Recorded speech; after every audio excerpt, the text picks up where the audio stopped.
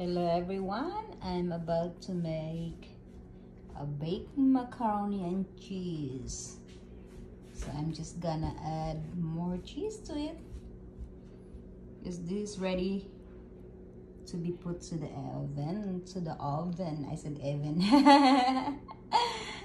I'm just gonna put more cheese to it, and it will be good to go.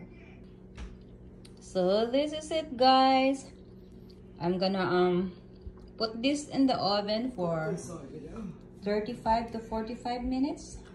Usually when it's like that, the time settings like that, I put it in the middle. So 35 to 45 minutes, I'll bake it. I set the timer to 40 minutes really. That's how I do it. That's my trick. So let's go and put this in the oven. And I'm gonna show you the after. I mean the finished product, the finished output of this in a little bit. We will be baking that macaroni and cheese in 350 for 35 to 45 minutes. And like I said, I usually will just put it in between. So I will set the timer to 40 minutes. Timer. Set this to 40 minutes.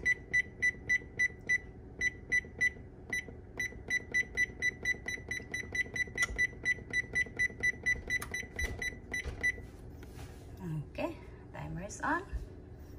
And see you in a bit. See, the baby's in the oven already.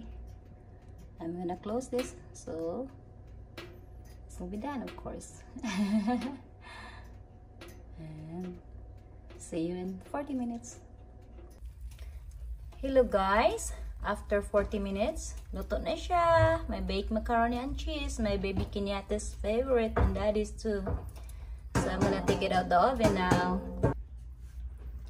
That is ready to serve. I mean, not actually ready to serve. I have to let this cool off for like 3 minutes.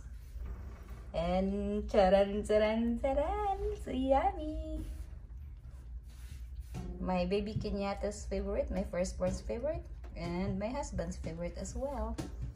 Baked macaroni and cheese. Yum, yum, yum.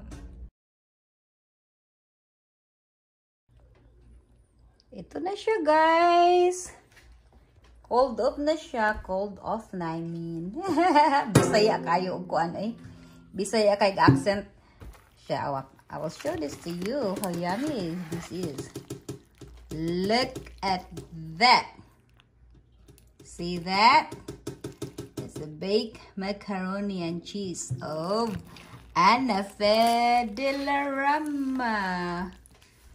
Look at that. Come on, let's dig in.